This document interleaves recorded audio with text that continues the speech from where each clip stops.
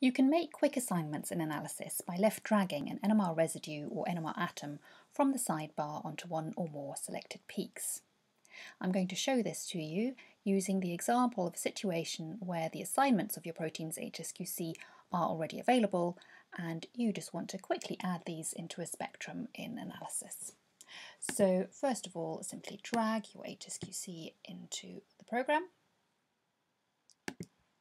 We're just going to set some sensible contour levels. I'm going to switch off the negative contour levels and then I can do some peak picking.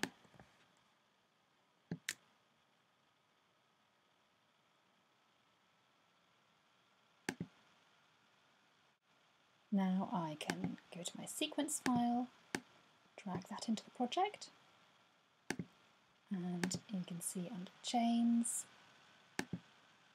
that the sequence has been added. Next we need to create a new NMR chain. So go to NMR chains and then double click on new NMR chain. And we need to do clone from chain. We can now select the chain that we've just added to our project and click on create. You will see in the bottom left hand corner that all the NMR residues are busy being created. Now you can see that a new NMR chain has been added to the project, and so we can get started with making our assignments.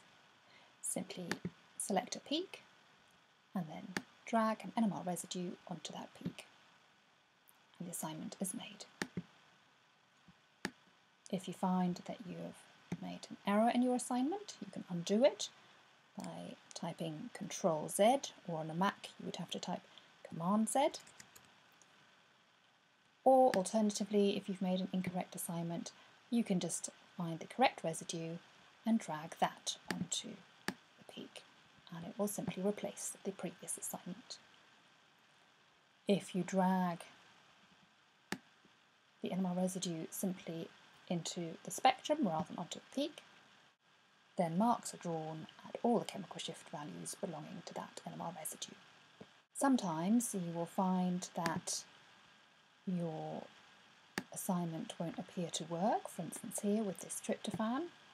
That's because a tryptophan has two NH groups, so the program doesn't know automatically which assignment it should make. In this situation, you can just open your NMR residue up and drag the NMR atoms instead. You can also make assignments to multiple peaks in one go, indeed to multiple peaks in separate displays.